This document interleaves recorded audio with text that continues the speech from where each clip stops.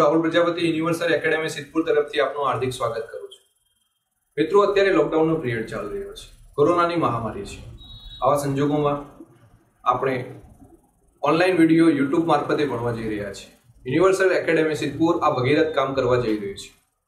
Okay, તો મિત્રો આજે આપણો સબ્જેક્ટ છે બંધારણ, ઇન્ડિયન કોન્સ્ટિટ્યુશન. ઓકે, તો બંધારણ વિશે અવારનવાર આપણે વિડીયો જોતા હોઈએ છીએ, ઘણી બધી ફેકલ્ટીઓના સારા વિડીયો જોતા હોય છે. મિત્રો, આ વખતે આપણે આ વિડીયોની અંદર આપણે ટોપ ટુ બોટમ બંધારણનો ઇતિહાસ 3 ફેઝમાં ભણવાનો છે. એક, જ્યારે અંગ્રેજો ભારતમાં આવ્યા અને બ્રિટિશ શાસનકાળ દરમિયાન બંધારણનો જે વિકાસ થયો તે. 2, બ્રિટિશ તાજનું શાસન અને અંગ્રેજોનું શાસન, એટલે કે 1757માં જે પ્લાસીનું યુદ્ધ થયું ત્યારથી મોડે 1857 નો જે વિપ્લવ થયો ત્યાં સુધીનો સમયગાળો. 1857 પછી 1858 નો ભારત શાસન અધિનિયમ આવ્યો, એ 1858 થી 1947 સુધીનો સમયગાળો, અને 1947 થી જ્યારે 1950 માં બંધારણ લાગુ થયું ત્યાં સુધીનો સમયગાળો. આ 3 ફેઝની અંદર આપણે કોન્સ્ટિટ્યુશન પૂરું કરવાનું છે. ઓકે, તો અત્યારે આપણે બંધારણના ઇતિહાસની ચર્ચા કરીએ. તો મિત્રો, બંધારણના ઇતિહાસની અંદર પહેલા કંપનીના શાસન દરમિયાન બંધારણીય વિકાસ. જ્યારે મિત્રો કંપનીનું શાસન લાગુ થયું એટલે કે 1773 નો રેગ્યુલેટિંગ એક્ટ લાગુ થયો. હવે 1773 નો રેગ્યુલેટિંગ એક્ટ લાગુ થયો તેના પૂર્વે થોડી આપણે ચર્ચા કરી લઈએ મિત્રો. તો જ્યારે 1757 ની અંદર બંગાળની રાજધાની એ વખતે હોય છે મુર્શિદાબાદ, અને મુર્શિદાબાદ થી 25 કિલોમીટર દૂર પ્લાસીનું મેદાન હોય છે. આ પ્લાસીના મેદાનની અંદર સિરાજુદ્દૌલા અને રોબર્ટ ક્લાઇવ વચ્ચે યુદ્ધ થાય છે, જેમાં રોબર્ટ ક્લાઇવ વિજેતા બને છે. આ પ્લાસીના પ્રથમ યુદ્ધ બાદ બ્રિટિશ સામ્રાજ્યના પાયા ભારતમાં નંખાય છે. ઓકે, ત્યારબાદ 1764માં બક્સરનું યુદ્ધ થાય છે. આ બક્સરનું યુદ્ધ બહુ નિર્ણાયક બને છે, અને બક્સરના યુદ્ધ બાદ વાસ્તવિક રૂપે બ્રિટિશ સામ્રાજ્યના પાયા ભારતમાં નંખાય છે. બક્સરના યુદ્ધ બાદ અલ્હાબાદની સંધિ થાય છે 1765માં. આ અલ્હાબાદની સંધિ બાદ દ્વિમુખી શાસન પદ્ધતિ ભારતમાં થાય છે. દ્વિમુખી શાસન પદ્ધતિ રોબર્ટ ક્લાઇવ દ્વારા ભારતમાં લાગુ કરવામાં આવે છે. આ શાસન પદ્ધતિની અંદર એવી જોગવાઈ કરવામાં આવે છે કે બંગાળનો વહીવટ નવાબો કરશે, જ્યારે રેવન્યુ મહેસૂલ ઉઘરાવવાની સત્તા અંગ્રેજો પાસે રહેશે. આવી કૂટનીતિવાળી જોગવાઈ લાગુ કરવામાં આવે છે. આ જે દ્વિમુખી શાસન પદ્ધતિ લાગુ થઈ ત્યારબાદ 1773 નો એક રેગ્યુલેટિંગ એક્ટ લાવવામાં આવે છે ભારતની અંદર, જેને નિયામક ધારો પણ કહેવામાં આવે છે. અને આ 1773 ના રેગ્યુલેટિંગ એક્ટની અંદર એવી જોગવાઈ કરવામાં આવે છે કે અત્યાર સુધીમાં જે બંગાળનો ગવર્નર હતો, જે રોબર્ટ ક્લાઇવ હતો, જે બંગાળનો ગવર્નર હતો, એ હવે બંગાળના ગવર્નર જનરલ તરીકે ઓળખાશે, એવી જોગવાઈ કરવામાં આવે છે. 1774માં બોર્ડ ઓફ ડાયરેક્ટની સ્થાપના કરવામાં આવે છે, અને બોર્ડ ઓફ ડાયરેક્ટ એટલે કે કોર્ટ ઓફ ડાયરેક્ટની સ્થાપના કરવામાં આવે છે. આ કોર્ટ ઓફ ડાયરેક્ટ મતલબ કે સુપ્રીમ કોર્ટ. મિત્રો, આઝાદી પૂર્વે બ્રિટિશ શાસનકાળ દરમિયાન જે સુપ્રીમ કોર્ટની સ્થાપના એટલે કે ફોર્ટ વિલિયમ એટલે કે કોલકાતાની અંદર સૌપ્રથમ થઈ હતી 1774માં.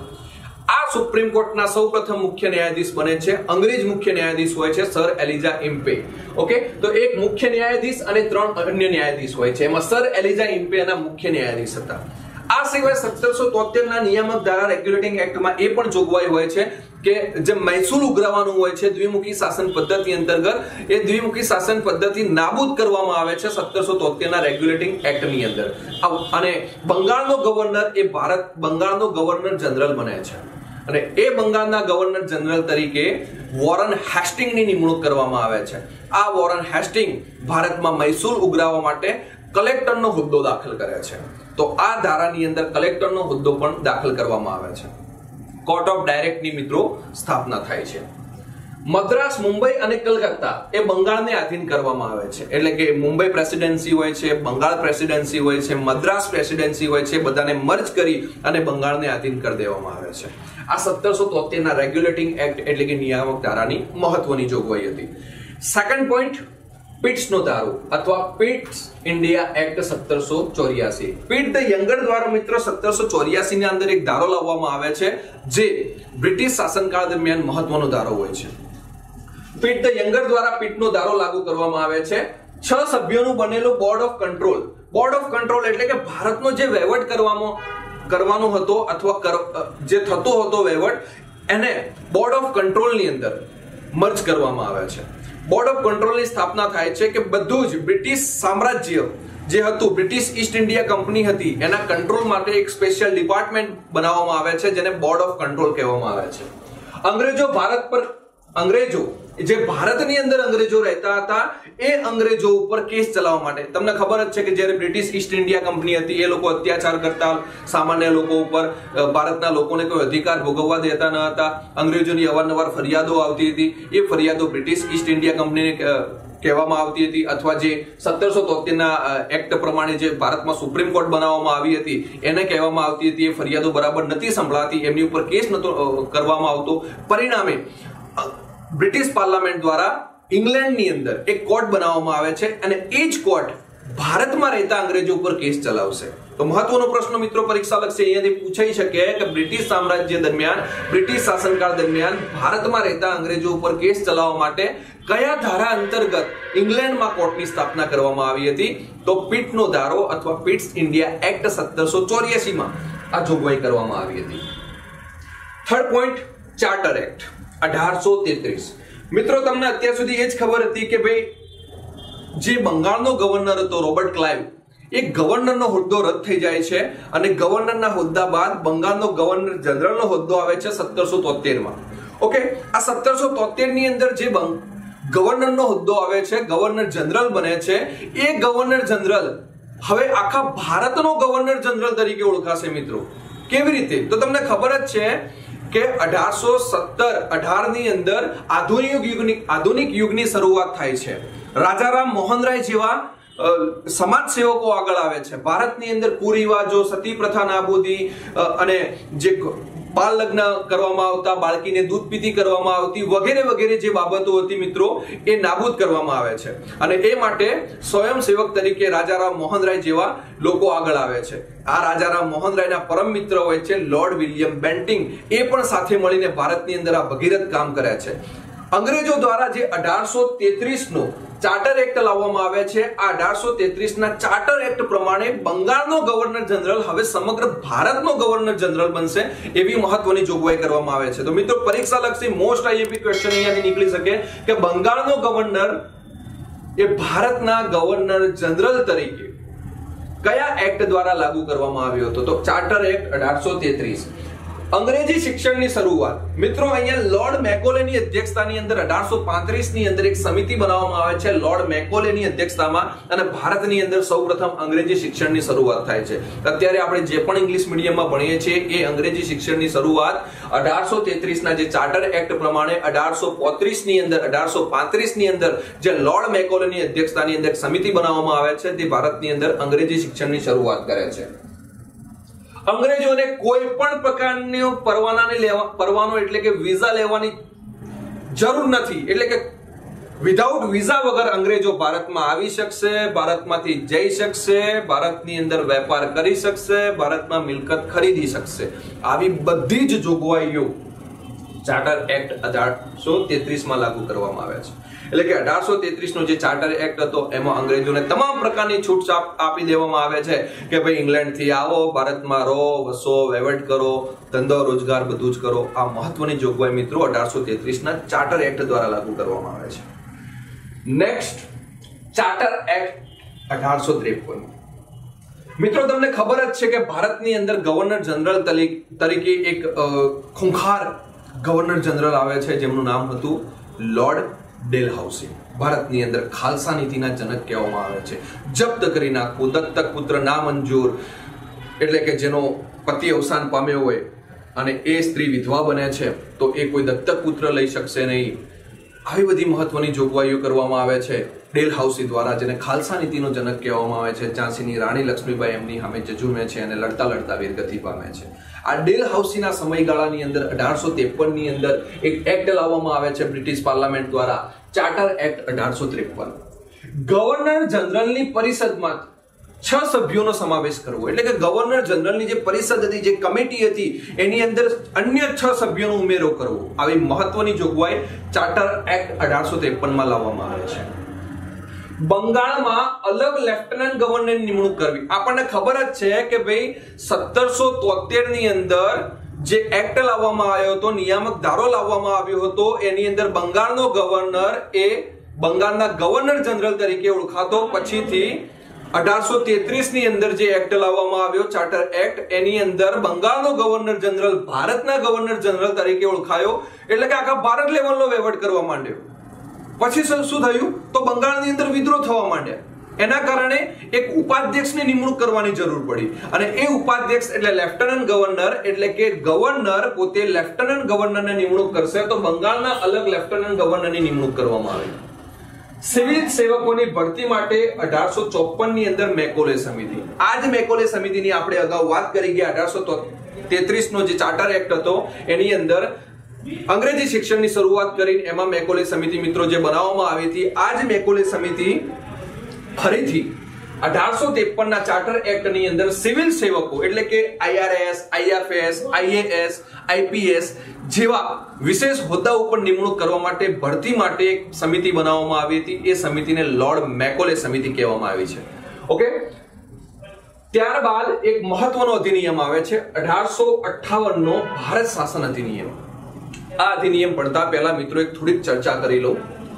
આ બધા જે કાયદા લાગુ કરવામાં આવ્યા એના કારણે ભારતમાંથી સતી પ્રથા નાબૂદી, અંગ્રેજી શિક્ષણ આવ્યું, એના કારણે માતૃભાષા નાબૂદ થઈ, માતૃભાષામાં મળતું શિક્ષણ બંધ થયું, અંગ્રેજો તમામ રીતે પોતાનું આધિપત્ય ભારતના લોકો ઉપર જમાવવા માંગતા હતા. આ બધાના કારણે ભારતની અંદર એક વિસ્ફોટ થયો. આઝાદી માટેની દેશ ભાવના જાગી, દેશદાજ જાગી, અને પરિણામે 1857 નો વિપ્લવ જે આઝાદી માટેનો પ્રથમ સ્વાતંત્ર્ય સંગ્રામ હતો એ ફાટી નીકળ્યો. આ 1857 નો વિપ્લવ જે થયો એના રિલેટેડ બાબત આપણે મિત્રો ઇતિહાસની અંદર ભણશું, પણ થોડીક ઉપર છેલ્લી માહિતી આપી દઉં કે આ 1857 નો વિપ્લવ નિષ્ફળ ગયો એ પાછળનું મોટું કારણ એ હતું કે ભારતના અમુક રજવાડા અંગ્રેજોના પક્ષે લડ્યા. પરિણામે અહીંયા મિત્રો એવું થયું કે આપણે હારી ગયા. હારી તો ગયા, પણ બ્રિટિશ પાર્લામેન્ટના પાયા હચમચાવી નાખ્યા. અંગ્રેજોને રહેવરાણું નહીં. અંગ્રેજોને એવું થયું કે હવે આપણું સામ્રાજ્ય ભારતમાં બહુ લાંબુ જાજુ ટકશે નહીં. પરિણામે અંગ્રેજોએ ભારતમાં જે ગવર્નર જનરલનો હોદ્દો હતો એ નાબૂદ કરી નાખ્યો, અને ભારતની અંદર એક મહત્વનો અને ખૂબ જ અગત્યનો હોદ્દો એવો વાઇસરોયનો હોદ્દો દાખલ કર્યો. એટલે કે અત્યાર સુધી ભારતનો વહીવટ બ્રિટિશ ઈસ્ટ ઇન્ડિયા કંપની કરતી હતી. હવેથી ભારતનો વહીવટ 1857 ના વિપ્લવ બાદ ભારતનો વહીવટ સીધી બ્રિટિશ પાર્લામેન્ટ કરશે. એટલે કે બ્રિટિશ તાજનું શાસન સીધું શરૂ થશે. ઓકે, તો ભારત શાસન અધિનિયમ 1858 લાગુ કરવામાં આવ્યો, અને આ દરમિયાન ગવર્નરનો હોદ્દો રદ કરવામાં આવ્યો અને એની જગ્યાએ વાઇસરોયનો હોદ્દો દાખલ કરવામાં આવ્યો. હવે મિત્રો અહીંયાથી પ્રશ્ન એવો થાય કે ભાઈ અહીંયા 1857 ના વિપ્લવ સમયે ભારતના ગવર્નર જનરલ કોણ હતા? તો લોર્ડ કેનિંગ હતા. એ કેનિંગને ગવર્નરના હોદ્દા ઉપરથી નાબૂદ કરી અને એમને પોતાને જ વાઇસરોયના હોદ્દા ઉપર બેસાડી દેવામાં આવે. ઓકે, ભારતીય સચિવ સાથે 15 સભ્યો એડ કરવામાં આવે. અગાઉ આપણે જે વાત કરી એવું જ કે ભાઈ ગવર્નર જનરલની પરિષદમાં 6 સભ્યોનો સમાવેશ કરવામાં આવ્યો તો ચાર્ટર એક્ટ 1853 મુજબ. અહીં ભારત શાસન અધિનિયમ 1858 ની અંદર ભારતના જે વાઇસરોય હતા એ વાઇસરોય સાથે સચિવનો હોદ્દો પણ દાખલ કરવામાં આવ્યો, અને સચિવ સાથે 15 સભ્યો, એની હેલ્પ માટે 15 સભ્યો લાગુ કરવામાં આવ્યા. 15 સભ્યો એમની અંદર સમાવેશ કરવામાં આવે. એક કમિટી બનાવવામાં આવી. એ 15 સભ્યો અને સચિવ એ બધા ભેગા થઈ કોઈ નિયમ બનાવશે અને વાઇસરોયને ભલામણ માટે મોકલશે. વાઇસરોય એના ઉપર હસ્તાક્ષર કરશે અને કાનૂન બનશે. ભારત પરિષદ અધિનિયમ 1861. મિત્રો 1860 ની અંદર લોર્ડ કેનિંગ વાઇસરોય હતા. એ દરમિયાન સૌપ્રથમ અંગ્રેજ શાસનકાળ દરમિયાન ભારત સરકારનું બજેટ રજૂ કરવામાં આવ્યું હતું, અને એ બજેટ જેમ્સ વિલ્સન નામના અંગ્રેજ અધિકારી દ્વારા 1860 ની અંદર સૌપ્રથમ ભારતનું બજેટ રજૂ કરવામાં આવ્યું હતું. માટે જેમ્સ વિલ્સનને ભારતીય બજેટ પદ્ધતિના પિતા કહેવામાં આવે છે. એ સમય દરમિયાન પણ ભારતના વાઇસરોય લોર્ડ કેનિંગ હતા. હવે ભારત પરિષદ અધિનિયમ 1861 વાઇસરોયને વટહુકમ બહાર પાડવાની સત્તા આપવામાં આવી. મિત્રો આપણે પાછળ ભણશું નેક્સ્ટ જેમ જેમ લેક્ચરો અપલોડ કરતા રહીશું તેમ તેમ તમને માહિતી મળતી રહેશે. નેક્સ્ટ લેક્ચરમાં અગાઉના લેક્ચરો પાછળથી ભણવાના જ છીએ આપણે ભવિષ્યની અંદર. એની અંદર વટહુકમ કોને કહેવાય, અસ્થાયી કાયદો કોને કહેવાય અથવા અધ્યાદેશ કોને કહેવાય. તો મિત્રો અનુચ્છેદ 123 પ્રમાણે વટહુકમ બહાર પાડવામાં આવે છે. રાષ્ટ્રપતિ અસ્થાયી કાયદો અથવા અધ્યાદેશ બહાર પાડે છે. જ્યારે સંસદનું સત્ર બંધ હોય એવા સમયે દેશને તત્કાલિક કોઈ કાયદાની જરૂર પડે તો વડાપ્રધાન અને મંત્રી પરિષદની સલાહ સૂચન અથવા લેખિત ભલામણ લઈ અને રાષ્ટ્રપતિ વટહુકમ બહાર પાડે છે. આ વટહુકમ 6 મહિના સુધી કાર્યરત રહે છે. 6 મહિના બાદ 6 મહિના વત્તા 6 અઠવાડિયાની અંદર એ સંસદના બંને ગૃહોમાંથી વટહુકમને કાયદેસર માન્યતા આપવા માટે ઠરાવ રૂપે ખરડા રૂપે પસાર કરવાનો રહેશે. જો 6 અઠવાડિયાની અંદર આ ખરડો પસાર ના થાય તો વટહુકમ નાબૂદ થાય છે. એટલે કે વટહુકમ મેક્સિમમ 6 મહિના વત્તા 6 અઠવાડિયા એટલે કે 42 દિવસ સુધી કાર્યરત રહે છે. અનુચ્છેદ 123 પ્રમાણે વટહુકમ લાગુ કરવામાં આવે છે. પાછળ આપણે ભણવાના જ છીએ. તો અહીંયા વાઇસરોયને વટહુકમ બહાર પાડવાની સત્તા મિત્રો ક્યારે આપવામાં આવી? તો વાઇસરોયને વટહુકમ બહાર પાડવાની સત્તા આપવામાં આવી 1861 ના ભારત પરિષદ અધિનિયમ પ્રમાણે. ઓકે, નેક્સ્ટ ટોપિક આઈએનસી ની સ્થાપના. INC Indian National Congress. તો મિત્રો અહીંયા આપણે હવે આટલી બાબત તો આપણે ભણી ગયા. બ્રિટિશ શાસનકાળ દરમિયાન આ બધી બાબતો હતી. ત્યારબાદ 1858 ની અંદર જે લાગુ કરવામાં આવ્યું ભારત 1858 ની અંદર જે ભારત શાસન અધિનિયમ લાગુ કરવામાં આવ્યો એ ભારત શાસન અધિનિયમ પ્રમાણે ભારતની અંદર ગવર્નર જનરલનો હોદ્દો નાબૂદ થયો અને ભારતની અંદર વાઇસરોયનો હોદ્દો દાખલ થયો. હવે અંગ્રેજોને એવું લાગ્યું કે ભાઈ ફરીથી 1857 નો વિપ્લવ ફાટી ના નીકળે એ માટે હવે કંઈક એવું કામ કરો, ભારતના લોકોને કંઈક એવો રાજકીય રોટલો આપી દો કે એ લોકો ફરીથી રાષ્ટ્રીય અથવા રાજકીય વિદ્રોહમાં દાખલ ન થાય. તો એ દરમિયાન મિત્રો શું કરવામાં આવ્યું? તો એ દરમિયાન આઈએનસી ની સ્થાપના કરવામાં આવી. તો આઈએનસી ઇન્ડિયન નેશનલ કોંગ્રેસ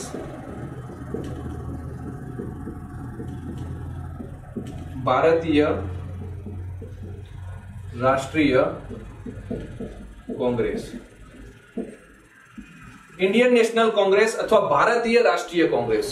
મિત્રો આ એક પ્રકારનો લોલીપોપ આપી દીધો આપણને. કોને આપી દીધો? અંગ્રેજોએ. 28 ડિસેમ્બર 1885 ના રોજ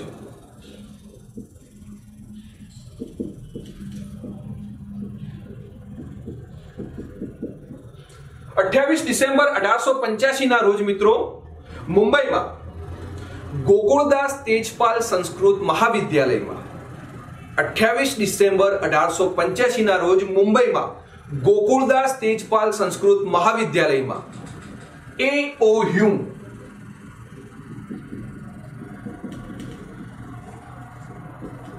એલન ઓક્વિટિયન હ્યુબ નામના એક અંગ્રેજ અધિકારી હતા. એ અંગ્રેજ અધિકારીએ આઈએનસી ઇન્ડિયન નેશનલ કોંગ્રેસ એટલે કે ભારતીય રાષ્ટ્રીય કોંગ્રેસની સ્થાપના કરી અને પ્રથમ અધિવેશન પણ ક્યાં ભરાણું આઈએનસી નું? તો મિત્રો મુંબઈમાં જ ભરાણું. પ્રથમ અધિવેશન પણ મુંબઈમાં જ ભરાણું અને આ અધિવેશનના પ્રથમ અધિવેશનના અધ્યક્ષ હતા વ્યોમેશચંદ્ર બેનર્જી.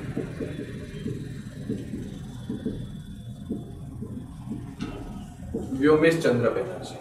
તો મિત્રો આ એક હિસ્ટ્રીનો પાર્ટ છે પણ બંધારણ રિલેટેડ છે એટલે થોડીક આપણે આની રિલેટેડ ચર્ચા કરીએ.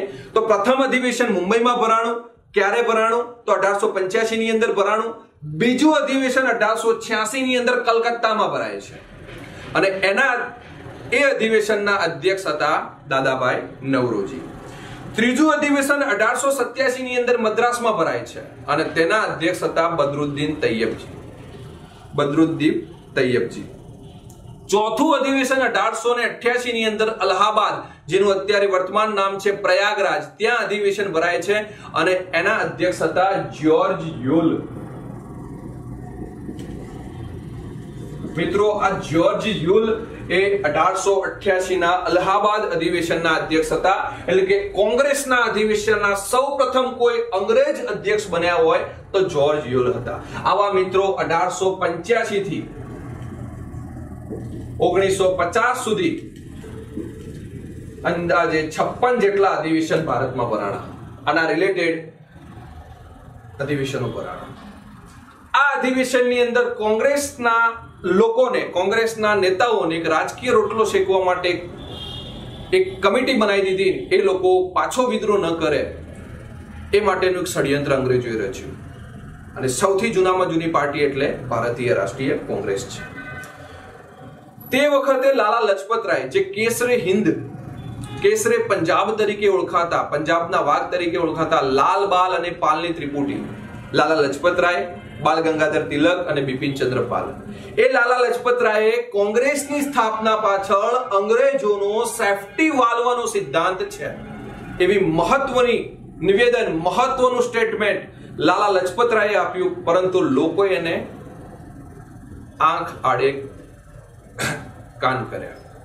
એટલે કે કાન આડે આંખ અથવા આંખ આડે કાન કર્યા. એટલે કે કઈ ગેરસમજ, કઈ સમજણ ના પડી એમના લોકોને, કઈ સમજણ ના પડી કે ભાઈ આઈએનસી શું છે. તો પણ લાલા લજપત રાય એવું કીધું કે જે રીતે પ્રેશર કુકર હોય અને એની ઉપર વાલ્વ મૂકવામાં આવે છે જેથી પ્રેશર કુકર સેફ રહે છે, એ જ પ્રમાણે આ ફરીથી ભારતના લોકો આઝાદી માટે કોઈ વિદ્રોહ ન કરે એ માટે આઈએનસી ની સ્થાપના કરી અને કોંગ્રેસ નામનો એક સેફટી વાલ્વનો સિદ્ધાંત અંગ્રેજોએ બનાવ્યો છે. પરંતુ પાછળથી થોડાક સમય બાદ 1895 ની અંદર મહારાષ્ટ્રના રત્નાગિરી જિલ્લામાં જન્મેલા એવા બાળ ગંગાધર તિલક, જેમને લોકોના લાડીલા હતા, એવા લોકમાન્ય તિલકે સૌપ્રથમ ભારતના લોકોને બંધારણ જોઈએ એવી બંધારણની સૌપ્રથમ, મિત્રો, જો કોઈએ માંગણી કરી હોય તો 1895 બાળ ગંગાધર તિલકે કરી હતી. 1922 ગાંધીજીએ બંધારણની માંગણી કરી.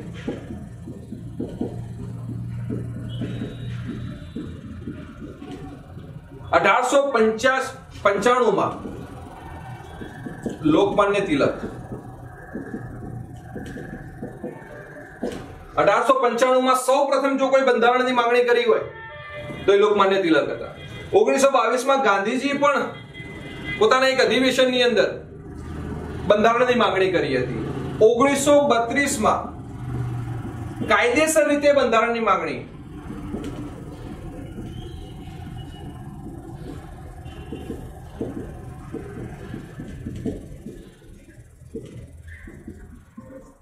કાયદેસર અમારે લીગલી બંધારણ જોઈએ ભાઈ, આમાં અંગ્રેજોનો કોઈ હસ્તક્ષેપ ન જોઈએ, અમારે લીગલી જ જોઈએ બંધારણ, એવી કાયદેસર રીતે બંધારણની માંગણી એમ.એન. રોય, માનવેન્દ્રનાથ રોય,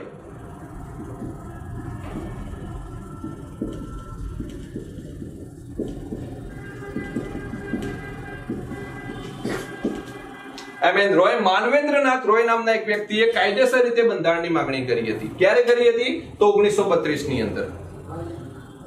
પછી શું થાય છે મિત્રો? 1895 ની અંદર જે લોકમાન્ય તિલકે માંગણી કરી, ત્યારબાદ ધીમે ધીમે ભારતના લોકોમાં આઝાદી સાથે સાથે અમારું સેલ્ફ કોન્સ્ટિટ્યુશન જોઈએ, અમારું પોતાનું બંધારણ જોઈએ, અમારે અધિકારો જોઈએ, અમારે ફરજો જોઈએ, અમારે કેવા અધિકારો જોઈએ, એ વિશે લોકોને દિલમાં બહુ, એવું કહેવાય ને કે બહુ સઘન ભાવના જાગી. પરિણામે 1906 ની અંદર કલકત્તા અધિવેશનની અંદર સૌ પ્રથમ સ્વરાજ શબ્દનો ઉલ્લેખ કર્યો દાદાભાઈ નવરોજીએ.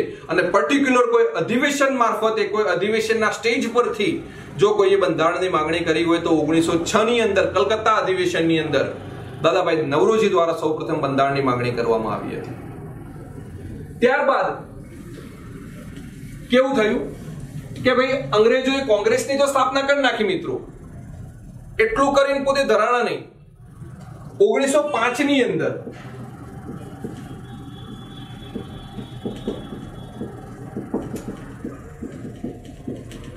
બંગાળનું વિભાજન કરવામાં આવ્યું. ભાગલા પાડો અને રાજ કરો.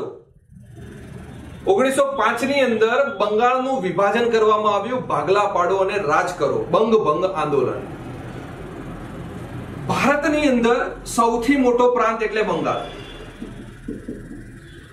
એમાં પૂર્વ બંગાળ અને પશ્ચિમ બંગાળ અને પશ્ચિમ બંગાળ. મિત્રો પૂર્વ બંગાળની અંદર મુસ્લિમ કમ્યુનિટી વધારે હતી અને પશ્ચિમ બંગાળની અંદર હિન્દુ. રહેઠાણની દ્રષ્ટિએ પૂર્વ બંગાળની અંદર મુસ્લિમ કમ્યુનિટી વધારે હતી અને પશ્ચિમ બંગાળની અંદર હિન્દુ કમ્યુનિટી. આ ભારત માતાની બે આંખો કહેવાતી. અંગ્રેજોને ખબર, જો સાથે રહેશે, સાથે રહીને જો ઝુંબેશ ઉપાડશે આઝાદી માટે, તો આપણે ભારતમાં જાજુ શાસન કરી શકશું નહીં. પરિણામે વહીવટી ધોરણે ભાગલા પાડવા એવું બહાનું આપીને આ લોર્ડ કર્ઝને ભારતના બે ભાગ કરી નાખ્યા, પૂર્વ બંગાળ અને પશ્ચિમ બંગાળ. એમાં પૂર્વ બંગાળ એટલે વર્તમાન બાંગ્લાદેશ અને પશ્ચિમ બંગાળ એટલે અત્યારનું આપણું વેસ્ટ બેંગાલ. આટલું કર્યા બાદ ભારતની અંદર ઉગ્ર આંદોલન શરૂ થયા. એકતા દિવસની ઉજવણી કરવામાં આવી, રાખી દિવસની ઉજવણી કરવામાં આવી, શોક દિવસ પાળવામાં આવ્યો, લોર્ડ કર્ઝનનું જીવતા બેસણું કરવામાં આવ્યું. આવું બધું ભારતની અંદર થયું મિત્રો. સ્વદેશી આંદોલન થયા, સ્વદેશી અપનાવો, વિદેશી હટાવો. ફક્ત ભારતમાં બનતી જ વસ્તુઓ વાપરવાની, વિદેશથી આવતો કાપડ, વિદેશથી આવતું સુતરાઉ કાપડ બધું જ બંધ થઈ ગયું. આ જ ટાઈપે ભારતની અંદર સુધારા થયા. ત્યારબાદ એ સમયે રવિન્દ્રનાથ ટાગોરે પોતે નાઇટહુડની પદવી અંગ્રેજોને પરત કરી અને આ રીતે આંદોલનને ઉગ્ર બનાવ્યું. આટલું કર્યા બાદ પણ અંગ્રેજો મિત્રો ધરાણા નહીં અને 1906 ની અંદર અંગ્રેજોએ એક ષડયંત્ર રચ્યું અને એ ષડયંત્ર હતું મુસ્લિમ લીગ.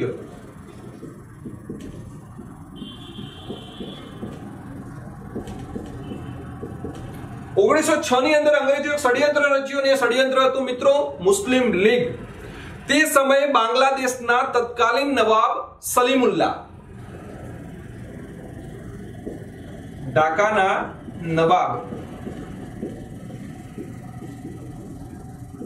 સલીમુલ્લાહ, મુસ્લિમ આગેવાન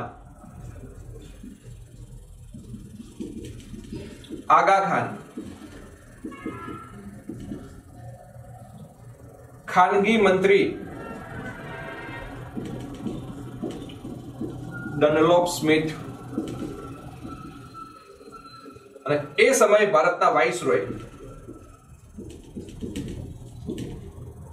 લોર્ડ મિન્ટો. મુસ્લિમ લીગની સ્થાપના થઈ એ પાછળનું મુખ્ય કારણ હતું આટલા લોકો. Lord Minto lord Curzon viceroy પરથી હટી જાય છે, કારણ કે તમને ખબર જ છે કે 1858 નો ભારત શાસન અધિનિયમ આવ્યો, એમાં ગવર્નર જનરલનો હોદ્દો નાબૂદ થયો અને વાઇસરોયનો હોદ્દો દાખલ થયો. આ લોર્ડ કર્ઝનને બંગાળના ભાગલા બાદ હટાવી દેવામાં આવે છે. આંદોલનને શાંત પાડવા માટે લોર્ડ મિન્ટોને નિમણૂક કરવામાં આવે છે, પરંતુ લોર્ડ મિન્ટો મેન્ટોસ ખાઓ દિમાગ કી બત્તી જલાવ એવું કામ કરે છે. કેવું કે લોર્ડ મિન્ટો હતો એ ઢાકાના નવાબ સલીમુલ્લાહને 2-4 મેન્ટોસની ગોળી આપી દે છે, આગા ખાનને 2-4 મેન્ટોસની ગોળી આપી દે છે.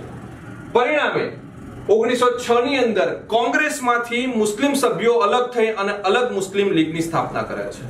આ મુસ્લિમ લીગની સ્થાપના પાછળ જો કોઈ ખાનગી અંગ્રેજ મંત્રીનો હાથ હોય તો પોતે હતા ડનલોપ સ્મિથ અને તત્કાલીન વાઇસરોય હતા લોર્ડ મિન્ટો. મિત્રો, મુસ્લિમ લીગની અંદર મહત્વની જોગવાઈઓ કરવામાં આવે છે. તો મુસ્લિમ લીગની મહત્વની જોગવાઈઓ એ હતી કે ભાઈ મુસ્લિમો માટે અલગથી મતદાર મંડળ બનાવવામાં આવશે, મુસ્લિમોને મતાધિકાર આપવામાં આવશે, એમની માટે અલગ ચૂંટણી કમિશન બનાવવામાં આવશે, અલગ ચૂંટણી પંચ બનાવવામાં આવશે. આ જ બધી મહત્વની જોગવાઈઓ એડ કરવામાં આવી અને આ જ ટાઈપે અલગથી મુસ્લિમ લીગની સ્થાપના થઈ. હવે ઘણી વખતે પરીક્ષામાં એવો પ્રશ્ન પૂછાતો હોય છે કે 1947 ની અંદર લોર્ડ માઉન્ટબેટન જ્યારે ભારતના અંતિમ વાઇસરોય બને છે અને મોહમ્મદ અલી જીનાની એવું કહેવાય જીદના કારણે 1947 ભારત પાકિસ્તાનના ભાગલા પડે છે. આ ભારત પાકિસ્તાનના વાસ્તવિક સ્થાપક કોણ હતા? તો મોહમ્મદ અલી જીના ન હતા, પણ કોણ હતા? Lord Minto. કારણ કે 1909 ની અંદર